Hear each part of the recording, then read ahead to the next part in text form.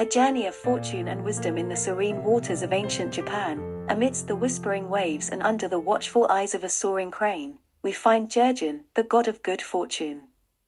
This exquisite artwork, crafted by the renowned Soga Shōhaku in 1773, encapsulates a moment frozen in time where myth and artistry intertwine. Jurōjin is not alone, he is accompanied by his loyal white deer, a symbol of purity and longevity. They are seated in a small boat, navigating through waters that reflect the tranquility and harmony of nature. The god's elongated forehead, an emblematic feature accentuating his boundless wisdom, gleams under the soft light. As they journey together, Jurōjin hoists a minogame into their boat, a straw-raincoat turtle known for its longevity. Its mantle formed from seaweed attests to its age and wisdom.